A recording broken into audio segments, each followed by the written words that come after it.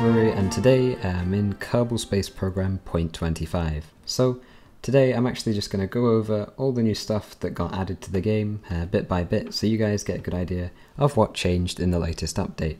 So we don't even have to go all the way into the main game to get to the first change that was made. The first change is actually in the menu where you create a new game. And they've actually added a whole load of difficulty options now as part of the main game. You could actually access some of these options before, but not all of them.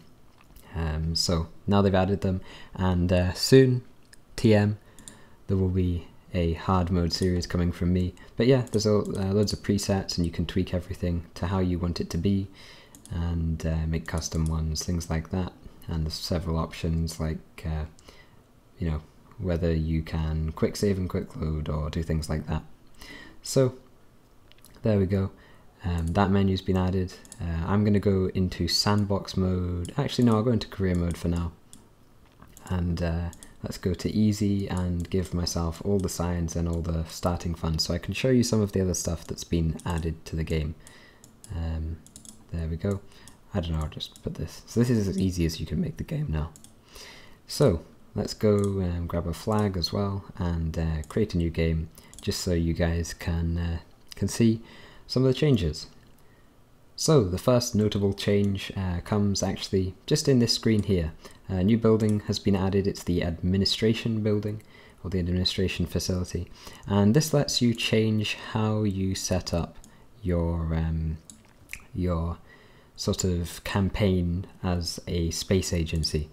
So you can change, you can, for example, here we go, this for example is in the finances section, and you can do fundraising campaigns. So it takes 5% of your reputation and yields 7.1 funds for each unit of reputation. There you go, and you can change how the percentage. So let's say I could take all my reputation and turn it into funds if I really wanted to. Doesn't sound like a good idea to me though.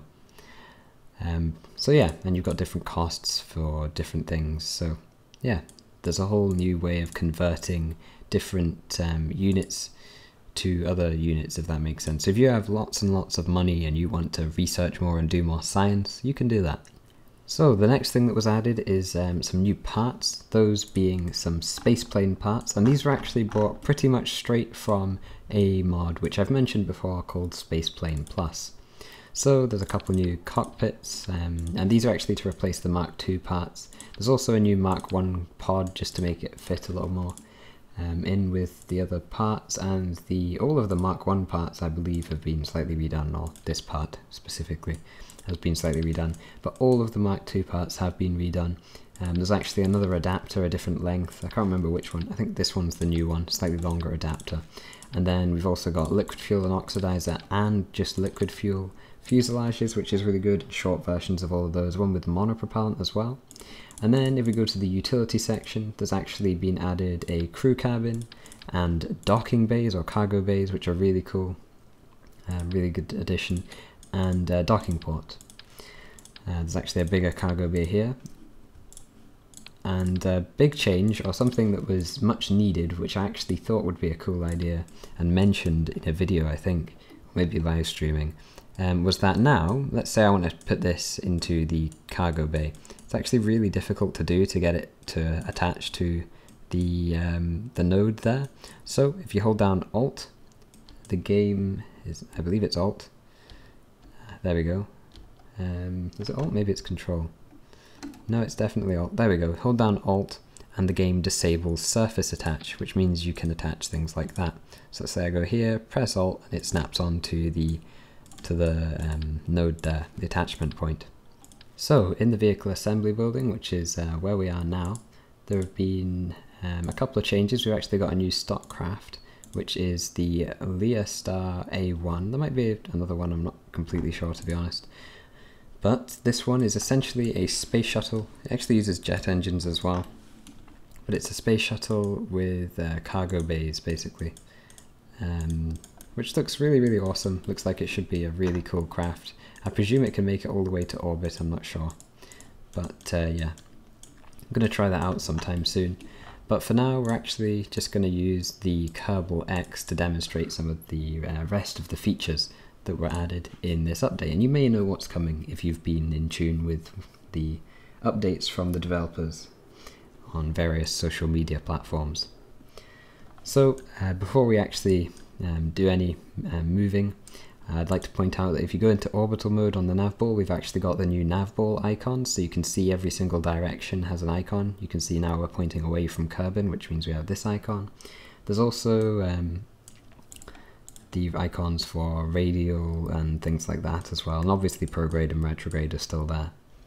So the other things that were added was, well, now let's say you have a space station and you dock to the space station. You don't actually need to get the Kerbals out anymore to move them across to the other sort of parts of the space station.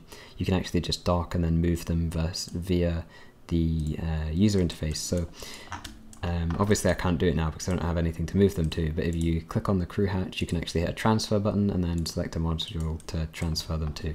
Now obviously I don't have any modules to do that with. So the last thing I'd like to showcase is the new explosions, which you may have heard about. But basically all parts now have new explosions, and the buildings at KSC are now, as you're about to find out, destructible. So, sorry Kerbals, that one might cost a lot to replace.